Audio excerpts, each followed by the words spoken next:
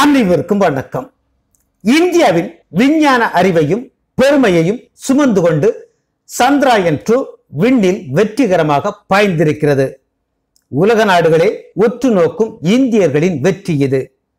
உண்மையான இந்தியன் ஒவ்வொருவருக்கும் இது பெருமையான தருணம். இந்திய விஞ்ஞானிகளின் அறிவும் உழைப்பும் போற்றுதலுக்குரியது. இந்த வெற்றியில் மகளிரின் பங்களிப்பு மிக மிக அதிகம். பொதுவாகவே திறமையின் அடிப்படையில் வாய்ப்பளிக்கப்படும் இடம் இஸ்ரோ. அதில் இடஒதுக்கீடு, சமூக நீதி எல்லாம் இருந்திருந்தால் சந்திராயன் இப்பொழுது ஆழ்கடல் நோக்கி பயணித்திருக்கும்.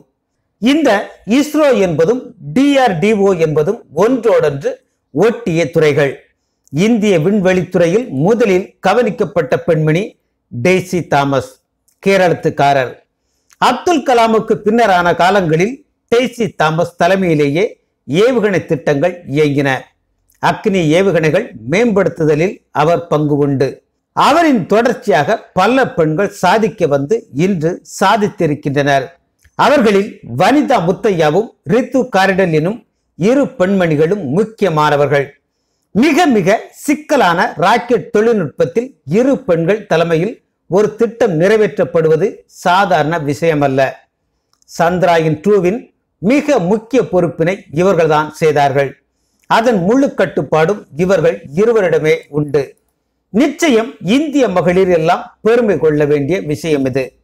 ஒரு விஷயம் கவனித்தீர்களா? இவர்கள் பெண்ணியம் பேசவில்லை. பெரியார், அம்பேத்கர் என கிளம்பவில்லை. திராவிடம் இன்ன பிற இம்சை இல்லை. அவர்கள் பெண்குல போராளிகள் இல்லை. முடியினை வெட்டுதல், புரட்சி பெண்ணியம் பேசுதல் என அழிச்சாட்டியம் செய்யவில்லை. ஆனால் முறையாக படித்தார்கள், கற்றபடி உழைத்தார்கள். ஆணுக்கு பெண் சரிக்கு சரியாக நிற்க முடியும் என எதில் காட்ட வேண்டுமோ அந்த இடத்தில் மிக சரியாக சாதித்திருக்கிறார்கள். பெண் விடுதலை என்பதும் பெண் சமத்துவம் முன்னேற்றம் என்பதும் இதுவேதான். மாறாக கருப்பு சட்டை போட்டுக்கொண்டு தப்பு அடித்துக்கொண்டு டங் டங் என தெருவில் ஆடுவது வெற்று விளம்பரம், வரட்டு கூச்சல். அதனால் ஆகப் போவது ஒன்றுமில்லை. இதோ இந்த டெய்சி தாமஸும் வனிதாவும் ரித்துவும் பெரியார் வழியில் விடுதலை வாங்கினார்களா? இல்லை இடஒதுக்கீட்டில் சாதித்தார்களா? தகுதியும் திறமையும் இருக்கும் மகளிர் யாராயினும் இங்கு வெற்றி கொடி நாட்ட முடியும். வீணாக பிதற்றி கொண்டிருப்பதில் அர்த்தமில்லை. இன்று உலகமே திரும்பி பார்க்க சாதித்திருக்கும் மங்கையர் குல திலகங்களான டெய்சி தாமஸையும் வனிதா முத்தையாவையும் ரித்து காரிடலையும் பாரதம் வணங்கி வாழ்த்துகிறது. உலகமே இந்த விண்வெளி மங்கையரை கைத்தட்டி உற்சாகப்படுத்துகிறது.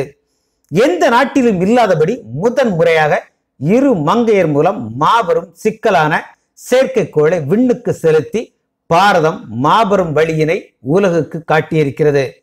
அந்த விண்வெளி மங்கையருக்கு வாழ்த்துக்களை தேசத்தோடு சேர்ந்து நாமும் தெரிவிப்போம்.